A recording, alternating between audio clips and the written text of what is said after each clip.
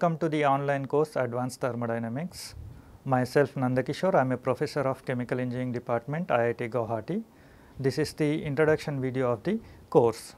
What we understand in basic UG level thermodynamics course, that we study relations between states of a system that undergo certain kind of processes. That is what we study in basic UG level thermodynamics course, where we apply the principles of thermodynamics to both reversible and irreversible processes to get informations such as what is the power requirement or power obtained, what is the amount of heat absorbed or dissipated, what is the value of an unknown property such as temperature of the final stage or initial state, etc. Those kind of things we have seen in our UG level thermodynamics course in general.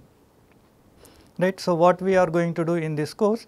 In this course we are going to apply the principles of thermodynamics to obtain composition of a mixture when it attains equilibrium between coexisting phases, especially when these phases are behaving a kind of non-ideal, or that is especially when these phases are non-ideal and then mixtures are multi-component mixtures. So, that is what we are going to see. That is, when two or more phases are coexisting and there exists an equilibrium amongst those phases, then what is the equilibrium composition of those phases? Those kind of thing we are going to study in this particular lecture.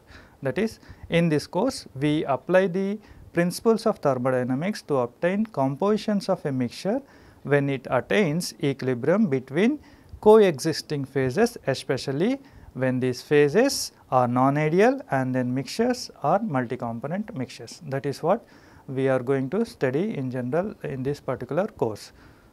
So, why should we study these phase equilibrium problems, especially being a chemical engineering grad? That is very much essential to know, because in general chemical engineering deals with the species chemically react to form a desired product, then product separation from other byproducts and or from unreacted reactants. That is what in general takes place in chemical engineering. So, there is a tremendous amount of process involved where separation is also taking place. That is, generally separation methods involve contact or formation of different phases through which one species of a mixture preferentially segregates.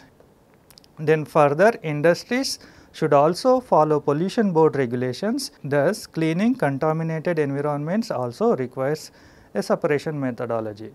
So, because this chemical engineering point of view as well as from the cleaning environmental contaminants, etc., from those point of view also we need to have a kind of a system, so that to study the transfer of species from one phase to the other phase. Okay.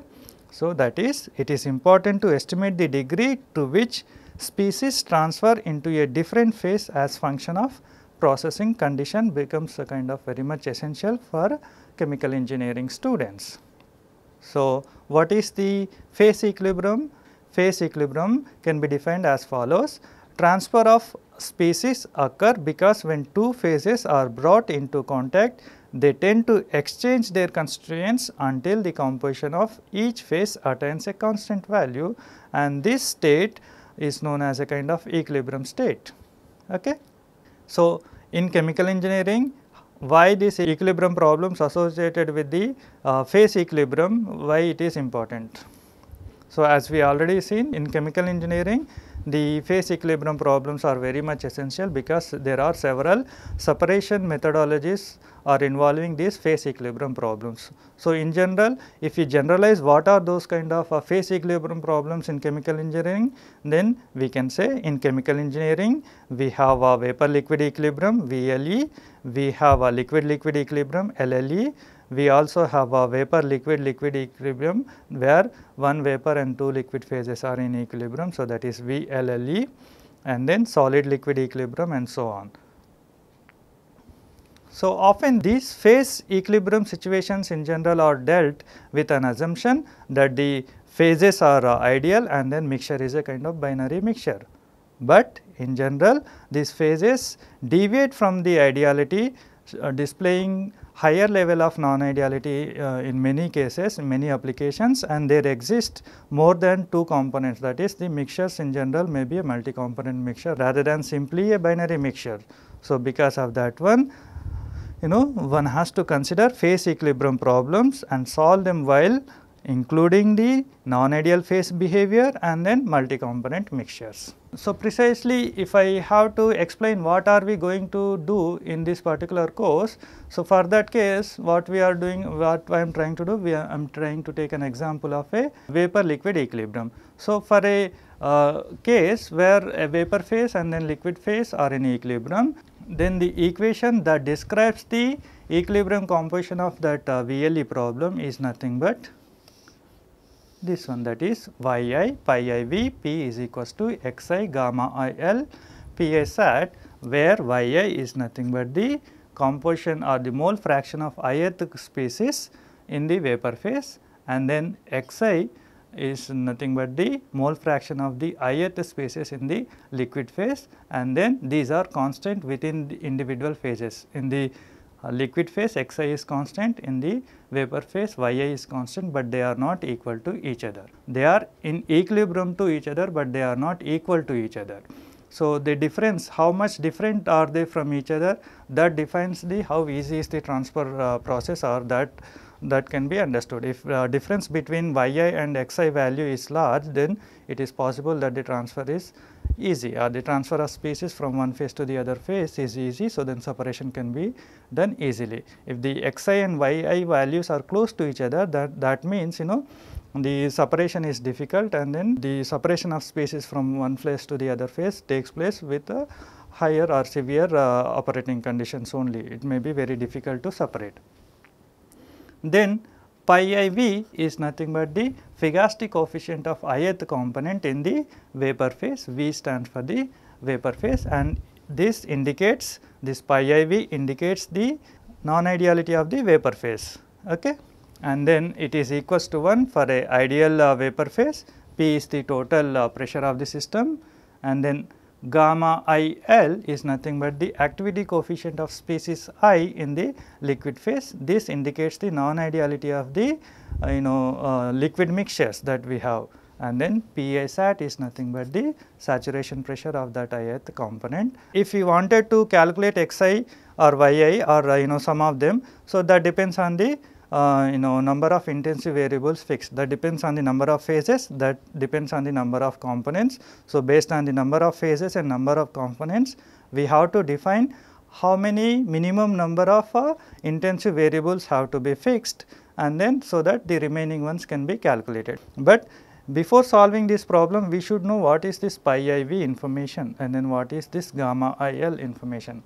Without that, we cannot solve this problem, especially for non-ideal phases, especially the phases are obeying non-ideality. Okay. So, here the Figasty coefficient pi iv, it is equals to 1 for ideal gases, and then for non-ideal pure or mixture of gases, this non-ideality is in general described by the several equations of state, such as van der Waals equations of state, Redlich equation of state, virial equation of state, etc. Right. Now, let us say we have a pure gas, and then the non-ideality of that gas is described by the van der Waals equation. Then what should be the Figasty coefficient of that particular component, that we have to find out. Now, let us say we have a kind of a multi-phase mixture, and then vapor phase of that mixture is obeyed, the non-ideality of the vapor phase can be better explained by Redlich-Kwong equation. Then what is the pi iv? Okay. Obviously, it is going to be different from the case of van der Waals equation, because these two equations of states are very different. Let us assume the vapor phase whatever is there, that can be much better described, or its non-ideality can be much better way explained by the virial equation of state. So, then what is the corresponding activity coefficient, that we have to calculate. Okay, that those expressions we have to derive basically, then we apply those equations to get the required pi iv information to solve these equations. Then activity coefficient gamma il it is also one for ideal liquid mixtures, but non-ideal liquid mixtures, the excess Gibbs energy equations we have to write. So, those excess Gibbs energy equations can be expressed by the different types of models such as Van Laar models, Margulis models, Wilson, NRTL, Uniquark models, etc. So, once we know the excess Gibbs energy equations, those excess Gibbs energy equations can be used to get the required activity coefficient for those component of non-ideal liquid mixtures. So that those expressions we can obtain from these models, so that we can have this gamma IL information. So, now this is how we get this activity coefficient and then Figasti coefficient for a non-ideal liquid and then non-ideal gas phases respectively. Okay. Once we know this information about the Figasti coefficient and activity coefficient of non-ideal vapor and then liquid mixtures, those we can substitute in these equations. Yi pi iv p is equals to xi gamma il pi sat, and then we can solve this equation, so that we can get the composition of this multi-phase mixtures. That is, the solution of such equilibrium problems for multi-component mixtures can be obtained once we have this pi iv gamma il information. So, this equation we can solve only when we have a kind of information about the pi iv and then gamma il. So, the solution of such equation, so that is for the VLE this equation. Similarly, we have the equations for LLE, VLLE and then SLE, etc. right. So, those solution part we will be doing in the second part of the course, that is after 6th week onwards, right. But first 6 weeks we will be discussing some fundamentals about the different equations of state and then corresponding Figasti coefficients, and then for the liquid case different excess Gibbs energy equations and then obtaining corresponding activity coefficients, etc. Those kind of things we will be discussing in addition to the intermolecular potentials, etc. and then molecular theory of corresponding states, etc. Those kind of basic things we will be discussing in the first 6 weeks, and then second 6 weeks we will be discussing how to obtain the solution of these equilibrium problems. So, therefore, this course offers step by step understanding of required thermodynamic properties to handle such non-ideal multi-component equilibria cases and explore possible methods of solving problems associated with non-ideal behavior in VLE, LLE, VLLE and SLE for multi-component mixtures. That is what we are going to see in this particular course. Coming to the contents, we have 12 modules. First module would be the estimation of thermodynamic properties. Second module would be on potential energy functions and intermolecular forces. Then third module would be molecular theory of corresponding states. Likewise, subsequent modules like fourth module or fourth week onwards we will be discussing like gaseous mixtures and ficacities. Then fifth module we will be discussing virial coefficient from potential functions. Then sixth module we will be discussing liquid mixtures and then figacity. Seventh module we will be discussing models for activity coefficients using excess Gibbs energy. 8th and 9th module we will be discussing vapor liquid equilibria problems for non-ideal systems. 10th module we will be discussing LLE problems. 11th and 12th modules we will be discussing VLLE and SLE problems respectively. For each week we will be discussing several example problems also, so that we can properly understand the real essence of these equations that we are going to develop in the course, right. So, now coming to the important thing, that is the references. I have followed 4 books for this course.